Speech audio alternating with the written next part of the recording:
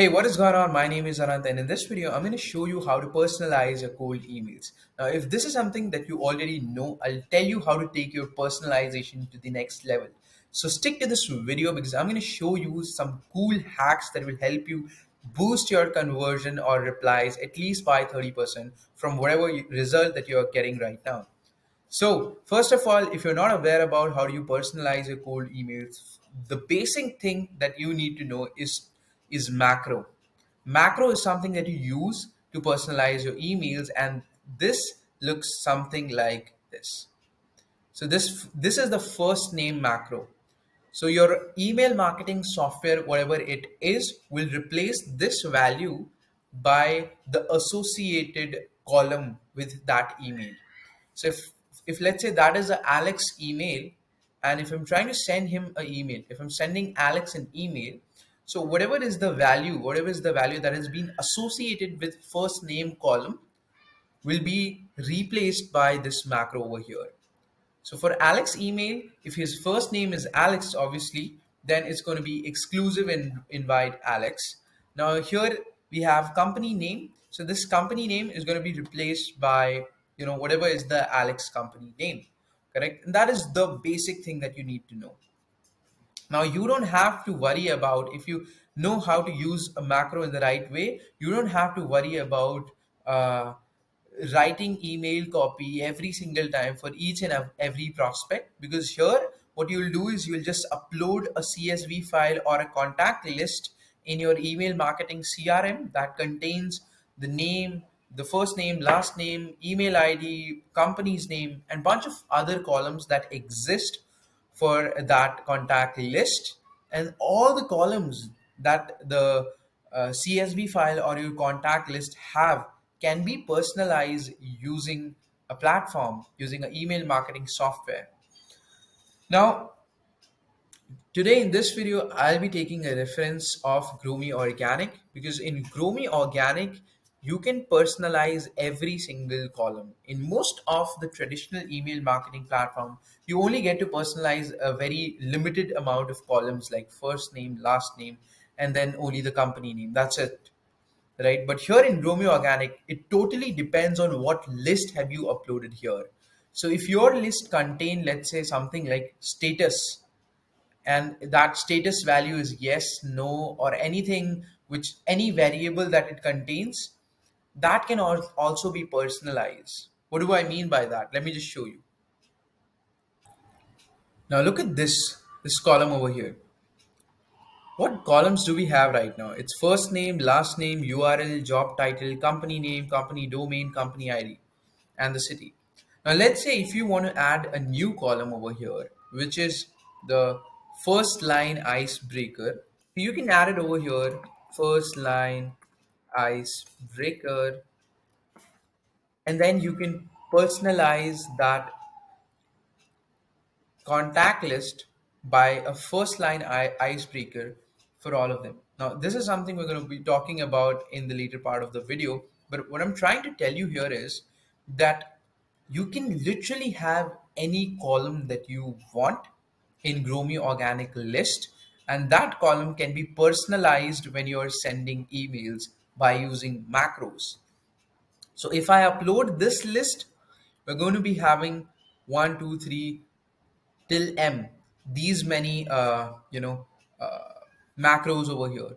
This column can be used as a macro. That is what I'm trying to tell you here. Now going back to the platform, and if I open, so this is where you create a new email template, right?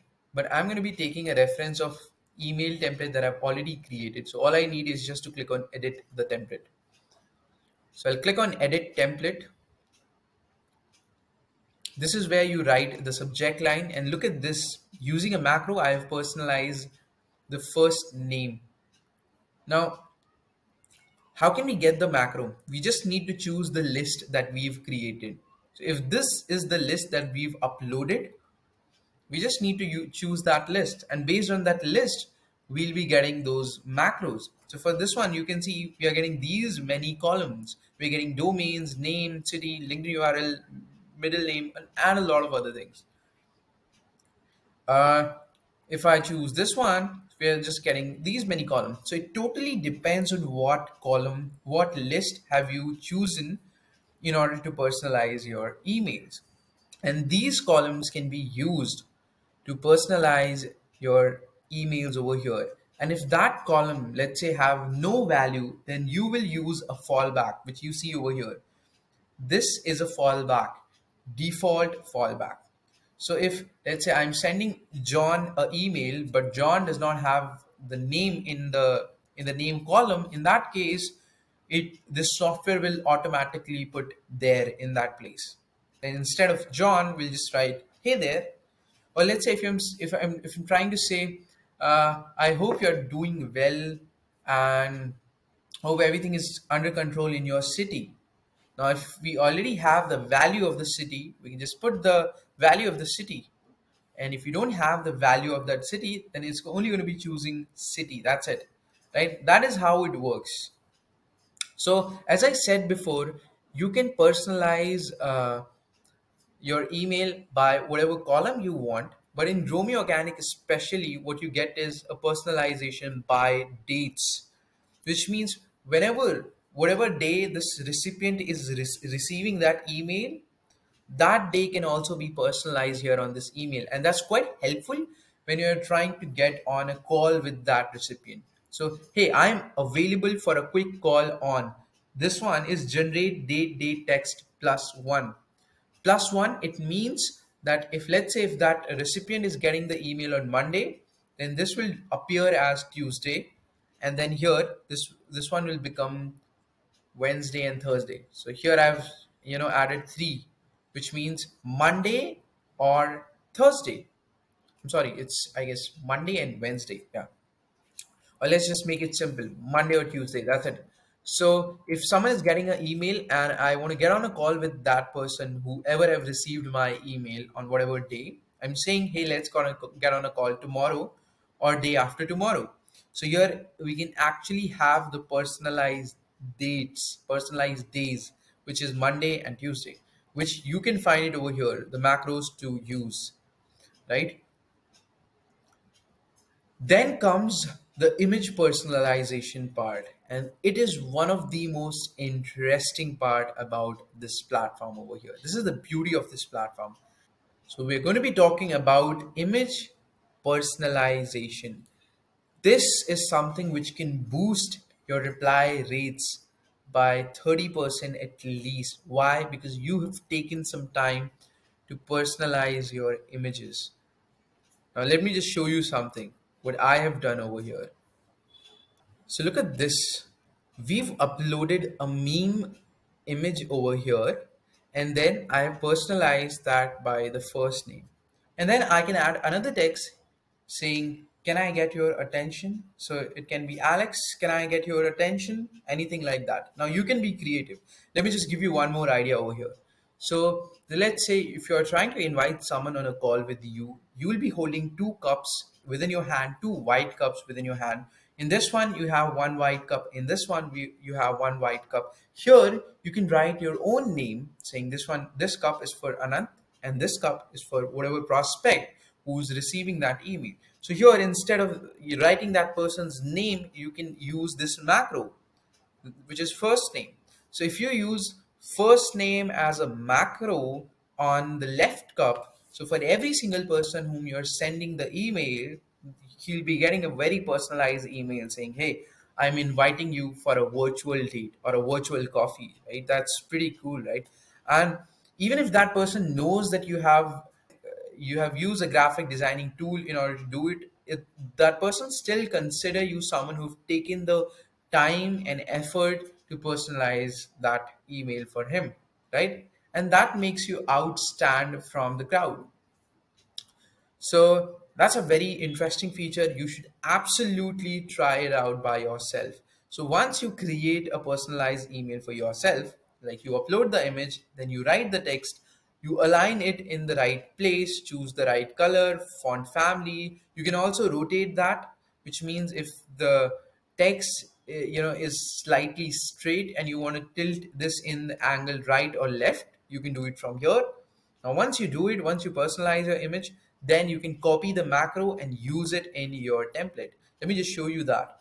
So if I go to my template, which is this one, this is where I can paste my image personalization token, which is here, right? And then I'll click on update this template. Now, if I try to look at the preview of this image, but I have to choose a list over here.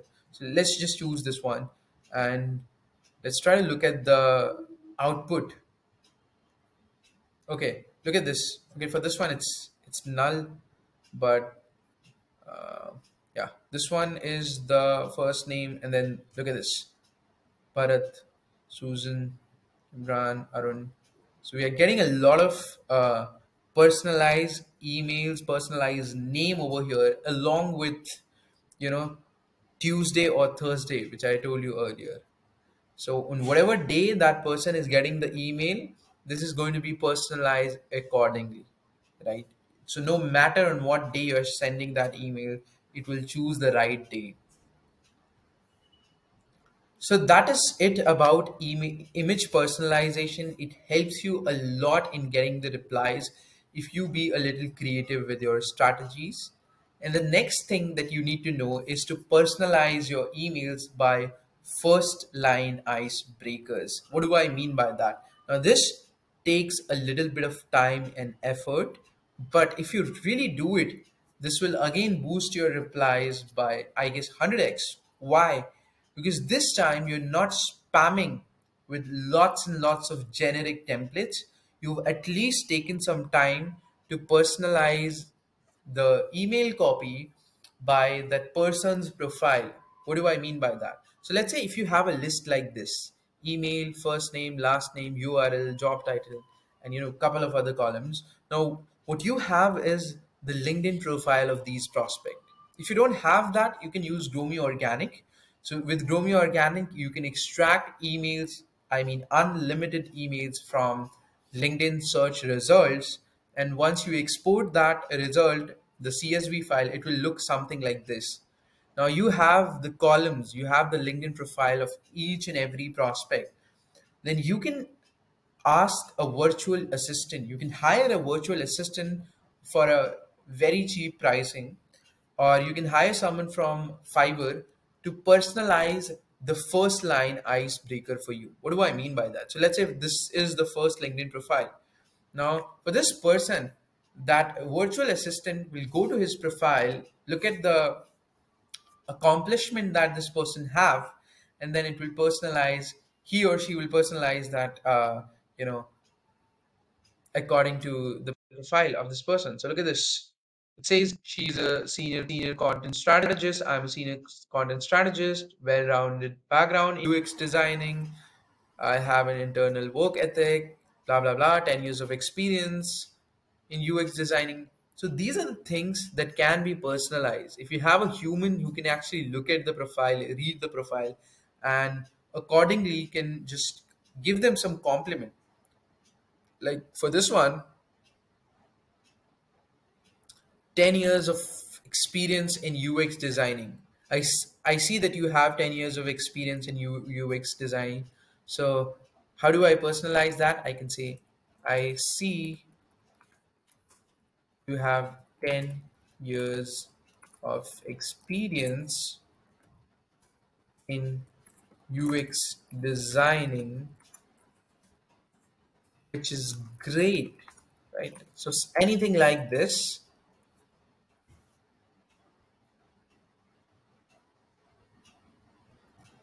Now for all these profile, your virtual assistant can go one by one and add anything that adds a personal touch, right? Once you have this in place, you can export this file in CSV. So let me just do it over here. Uh,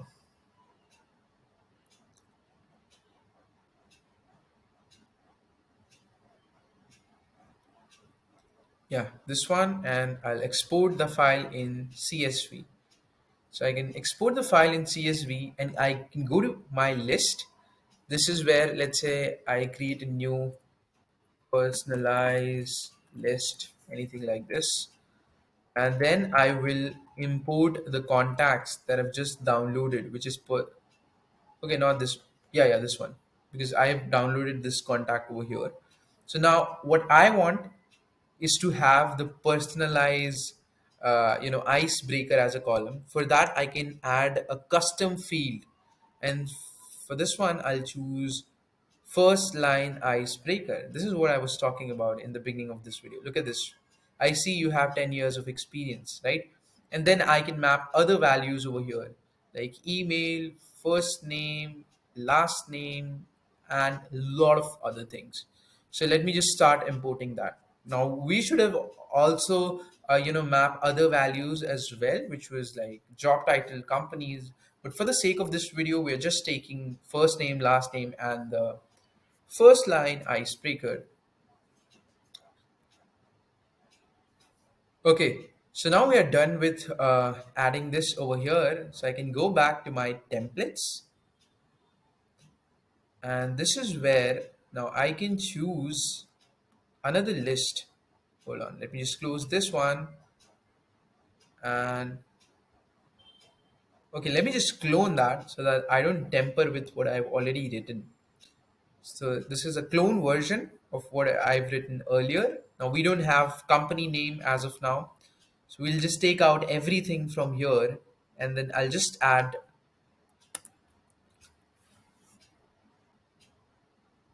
this one, first line icebreaker. That's it, right? And then I'll click update this template. Now, if I try to look at the preview of this email, so if I choose personalized list, now I have just one contact for which I have personalized, which is this one, Lisa. So if we can get Lisa's profile here, we'll absolutely, okay, this one is Lisa's profile. So look at this. I see you have 10 years of experience in UX designing, which is great, right? So this is how you can personalize your emails to the next level. And personalizing your email by image, and then the LinkedIn profile of that person will take your email personalization, their open rates, reply rates to the next level. So make sure to follow these steps. And if you haven't tried GrowMeOrganic yet, one of the coolest feature about GrowMeOrganic is that you get the sales prospecting tool, which is extracting emails from LinkedIn. You get unlimited credits over there, and then sending emails to these people you get in the same platform, again with unlimited credits. So extract as many people you want from LinkedIn and send as many emails you want to those people with unlimited credits using GrowMeOrganic. Make sure to sign up for the 14 days free trial, and I'll see you in the next video with another hack about cold email marketing.